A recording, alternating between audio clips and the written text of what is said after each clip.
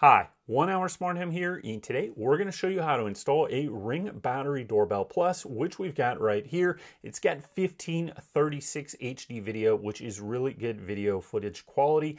And what's unique about this is that it does have a built-in battery. So you can use this either with your existing hardwiring, which we've got right here for our existing doorbell, or you can use it as a standalone doorbell with the battery that's installed there that's fully rechargeable, and you just recharge that battery when needed. But the advantage is if you have it wired up to an existing doorbell wiring like we're going to do here, then it will always keep that battery charged. You never need to worry about charging it up. So today, let's show you how to install the Ring Battery Doorbell Plus. The first thing that we need to do to wire it up to our existing doorbell is turn off the power to the doorbell. I'm going to do that right now. You can see this little light is on, but once I turn the power off, that light's going to go off. Okay, we turn the power off to our existing doorbell, and you can see if I press it, it no longer makes a noise, which means that it is no longer powered up and that light is no longer on. So just take the screws in the doorbell and remove them so you can access the wiring.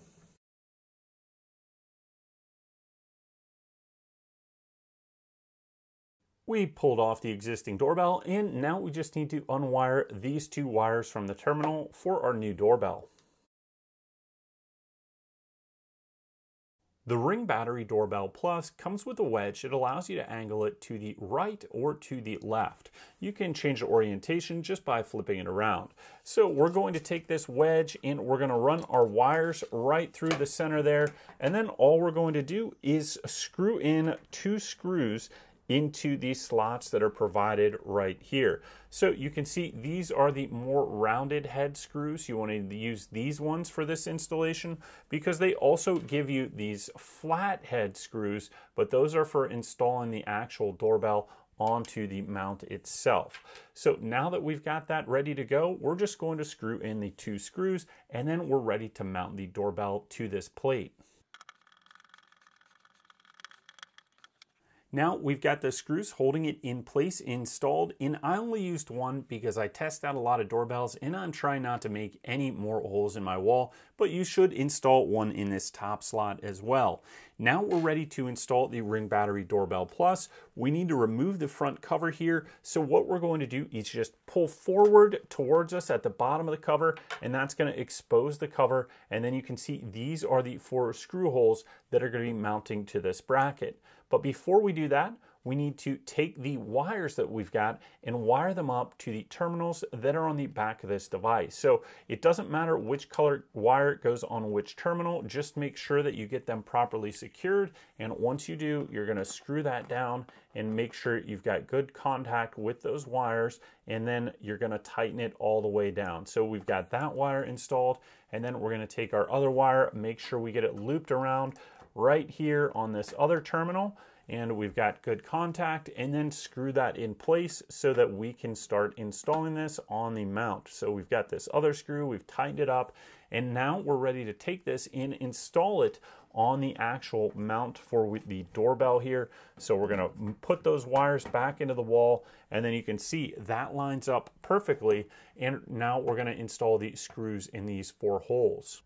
Take the provided flathead screws. They have a little rubber gasket on them. You can identify them that way. And you're just going to put them through the holes that are right here on the device itself. And then you're going to screw those in place. Now that we've got all the screws installed for our Ring Doorbell Plus, all we need to do is remove the battery and activate it. To do that, we press down on the little tab there and then pull the battery out, and you can see they've got this little piece of orange paper that's there during shipping. You want to remove that so that the tabs are active and exposed right there at the top. And if you need to charge it, you can do so, but there is a little port right there, and it comes with a charging cable in the box that allows you to charge it up with just like a phone charger if you needed to. But they already do have some power from the factory, so I'm just going to slide it back in there. But if I ever needed to remove this and recharge it, I can do so just by pushing right there and using that charging cable. Now that we've got that installed, you can see it lights up right here and goes through a startup sequence. So once you see this startup sequence, we're ready to switch over to our phone and get this set up on the Ring app. Now is also a good time to turn the power back on to your doorbell wiring if you turned it off and you hardwired your doorbell so that you don't forget it at some point in the future. So go do that now. If you haven't already done so, download and install the Ring app, which we've got right here. Set up a username and password and then log into the app so that you can set up your Ring Doorbell Plus. Once you're logged in, this is the home screen that appears. Click in the upper left-hand corner on the menu button. Now you're going to click on Set up a device right here, and then we're going to select Doorbells at the top. It says scan the QR code on your Ring device. On the Ring Battery Doorbell Plus, the QR code is right here, so scan that now. Click I'm ready to scan. Once you scan the QR code, this is the next screen that pops up. Just click Continue. Give your Ring doorbell a name. We're going to call this one the front door. And it says using the wrong screw to secure the faceplate could damage it. We're going to click Got it. And then we need to find the security screw and install our cover plate. This is the security screw that we're going to use to secure the faceplate. It's got a flat top and a flat bottom, and it's much smaller than the rest of the screws. So all we're going to do is take our cover plate. You kind of want to tilt it in like so, and then you're going to push from the top and then push down from the bottom, and you'll hear it click in place. So now mine is secured and it has clicked in place. And then on the bottom of the ring, that's where we're going to take our security screw, which we've got right here, and the little tool that they provide. You're just going to put that on there, and then you're going to put that screw in the bottom of the device and screw it in place, and that will hold that cover on so that that battery doesn't come out or no one removes the battery from it while it's installed on your home. So we've got that screw in place, and we're just screwing it in, and once we do that, it is secured, and we'll go back to the app. I'm just going to click Continue. It says charge and insert the battery. We already did that. We're going to click Continue. The next screen that pops up says grab your Wi-Fi password. We're going to click Continue. It says get closer to your Ring doorbell. It's important to be as close as possible to your device while setting up. I am near the device. Ring doorbell is preparing for setup. Connecting to your Ring doorbell. Now we need to select the Wi-Fi network that we're going to set up the Ring device with and enter the password. So I'm going to make that selection now. Enter the password, then click Continue. Connecting to Wi-Fi. Just a moment. Success! Your Ring doorbell is now set up. Click Continue. Now installing an update. This may take several minutes. Click Continue. I've already installed it. Skip for now. Skip for now.